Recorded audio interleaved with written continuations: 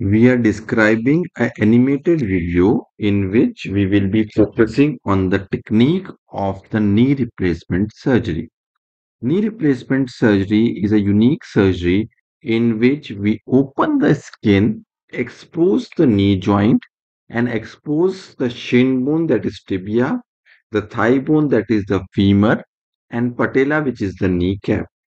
The joint is exposed, and there is a drill which is marked in the femur. There are jigs which are placed on the femur, and a distal femur cut is made. Once we take the distal femur cut, then we are taking other cuts which are the cut on the anterior aspect and the posterior aspect.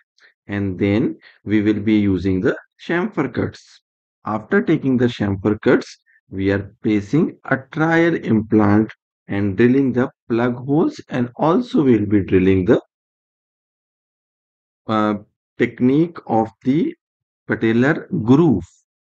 After that, we will be cutting the tibial eminence. So once we cut the tibial eminence, we are ready to prepare the knee for the transplant.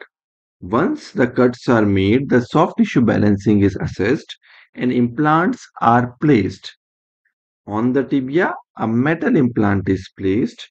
On the femur, again a metal implant, cobalt chromium implant is placed, and a plastic poly is inserted in between, and if needed, a patellar cup button is also placed. This way we finish the total knee replacement surgery.